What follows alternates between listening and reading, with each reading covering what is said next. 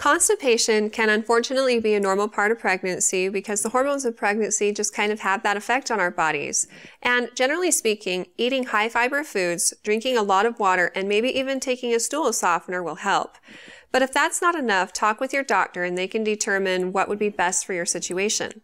Before taking laxatives, be sure to talk with your doctor because anything that stimulates your bowels can make you contract. And so you want to be really careful about doing those sorts of things.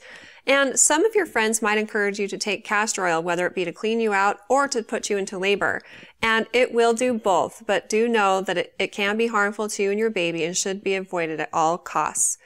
If you have any other questions for me in the future, please feel free to ask them on our Facebook page at facebook.com/IntermountainMoms and recommend us to your friends and family too.